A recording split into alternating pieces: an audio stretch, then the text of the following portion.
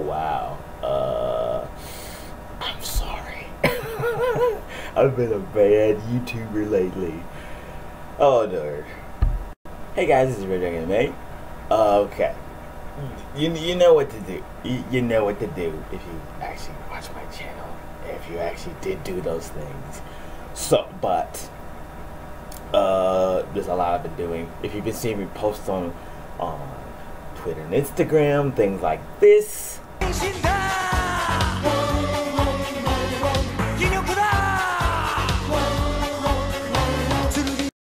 know I'm still active in the social media thing, and I do enjoy it quite a bit.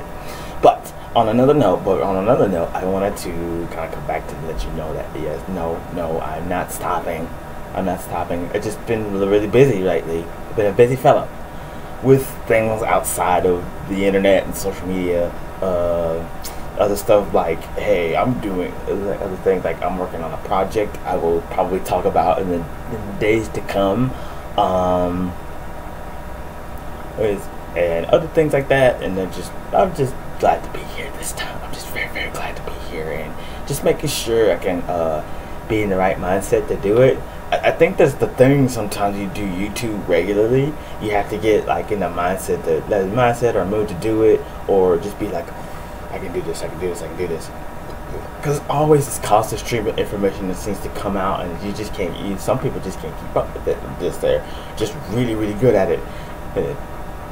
But I don't have any excuse to keep trying to do that. I don't have any excuse to do that, and I do deeply apologize to people who like watching my content and all that good stuff. If you like watching me on if you like watching me, then I really, really do appreciate it. I genuinely do, and I want to keep trying to be a better YouTuber. I want to do better as a YouTuber, and it does get discouraging sometimes, and you shouldn't really worry about the numbers and whatever. It really, that doesn't need to be like the whole thing. The thing is like I would love to do better. Genuinely just like to do better as a YouTuber, but I've also given a little bit of thought to possibly streaming, maybe. Would you like to see that? I will probably talk about that more in the days come, but I have another reason I'm here, and I actually want to give my 2 cents on something once again. Okay, so with Power Rangers, there's sold for $500 million to Hasbro. As we all know, it's now Hasbro property. Power Rangers Beast Morphers is awesome. It's awesome. Let's see. But there's a quit, and it's doing well. Battle for the Grid just came out for Steam and stuff like that. I totally want to play it. Yes. There's a lot more. There's a lot more I'd like to do. There's a lot more I want to go into about that. But my question is this: if Power Rangers can do well, would Hasbro ever consider going after the Masked Rider, Kamen Rider? Just think about that just hear me out for a second. Let's see.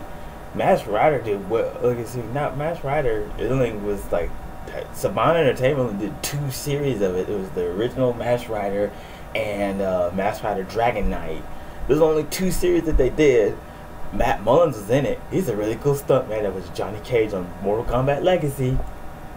I can kind of see why I don't think Hasbro could have done. I don't think Hasbro went for it, because I see that Power Rangers is probably the most successful. Saban Entertainment had 4 different. They had Power Rangers, Masked Rider, VR Troopers, and Big Bad Beetleborgs.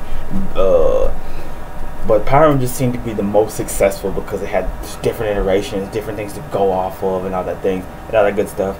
But what if Hasbro would manage to get the Masked Rider? Because with Kamen Rider, they got a ton of Kamen Rider characters and suits and all kinds of stuff that they could have gone off of, and it would have. And I feel like it would have worked so well if they actually managed to do that.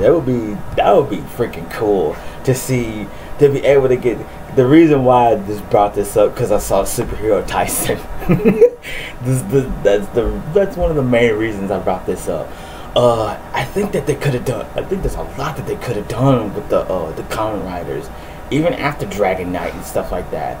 And it's just, why not? Why not go for it? Why not take that risk and see what you could do with like stuff like Kamen Rider XA, Kamen Rider Wizard, all this different stuff. If you can create some sort of continuity where they can maybe potentially get together with the Power Rangers. I mean, the Boom Studios comics are doing that too, with the Power Rangers, Ninja Turtles, Power Rangers, Justice League, all the kinds of stuff like that. And the sky's the limit. And you could even put them as a DLC in about to say Shattered Grid. That's the comics, bro. That's the comics. And then I'm talking about Battle for the Grid. You could even stick them in as a DLC, provided Hasbro actually does take that plunge and actually see what they can do with the Kamen Rider series. And I mean, heck, bring back the actor that played Dex for a cameo role. I mean, we bring back all the other Rangers. We bring back all the other Rangers for all the anniversary episodes and stuff like that. Why not go ahead and bring Dex? Bring on Dex back.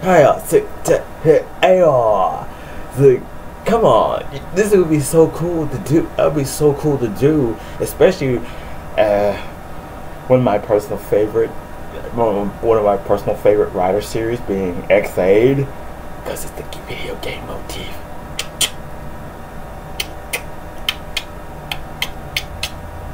Nervous tick. That would be excellent.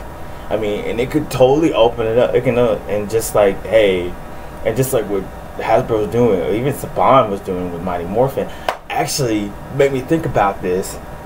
Was one, I think that the familiarity is, I think it's more about familiarity and being able to sell it, as toys. So it's just, which kind of explains why they skipped a couple of Sentai after Dino Charge, because there's like another one. There's like 2 more that they skipped.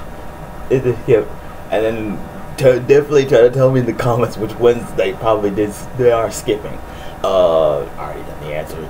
But I do think it's about being able to sell it, through like toys and like all the merch and stuff. And on top of, hey, we need to keep trying. Hey, we need to be able to, there's familiarity to it, which goes back to what I was talking about with the Power Rangers.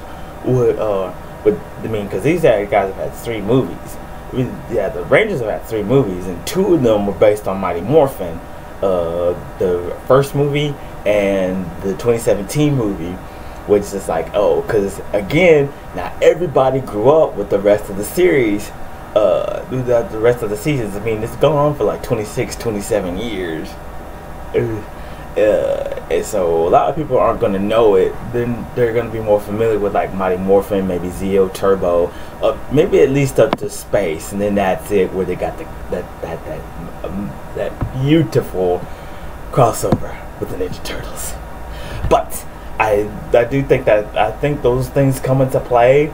But yeah, I feel like.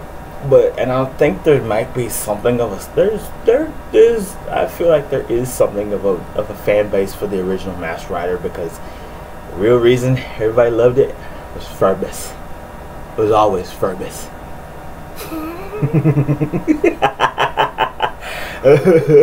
not Dex, not the family he stayed with. It was always Furbus. Oh my god, that's so corny. Oh my god. But anyway, there's more I could say, but I think that's probably some of the things I got on my mind when it comes to what I think if Hasbro actually took a chance on the Masked Rider, I mean Kamen Rider, Masked Rider. That's what he said. That's literally what it means. Darn it! I lost my train of thought. See, that's what happens when you got so many thoughts racing in your mind, and like almost all the time. But anyway, I feel like what do you think Hasbro will be able to do with Kamen Rider? Like, this is a showrunner. I mean, they do pretty. I mean, there's just so much you could do with it. Maybe someday they'll actually try it. Maybe there's someday they'll actually try it. Maybe there's some. Maybe they won't.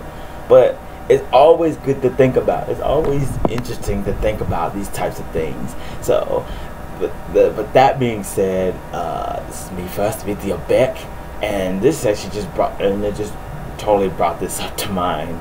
So I would definitely try my best to be a little more consistent about my video posting, especially episodes of Superstar Arcade and Superstar Arcade expansion pack with Sailor Moon, which is the current game I'm playing right now.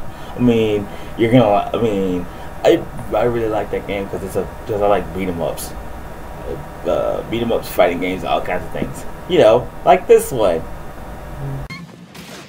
Not a scratch.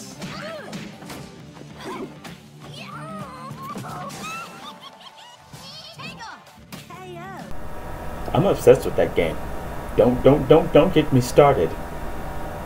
But anyway, that's gonna be it for this video. It's been fun, and I appreciate everybody who watches. I genuinely do, because few and far between. But actually, for real, let me know in the comments or whatever if it would be a good idea for me to start streaming too, all kinds of things like that. And I would actually like to do that. Part of me really would like to do that, and I'm not sure where to get started. I'm not sure, but I will let you know and I will let you know when I decide in the time to come. Also, I've been talking about that project I've been working on. You're gonna love it. But that's gonna be it for this video. Make sure you like and subscribe, turn on post notifications, all kinds of things like that. And I'll see you in the next video because these oogles are just peace.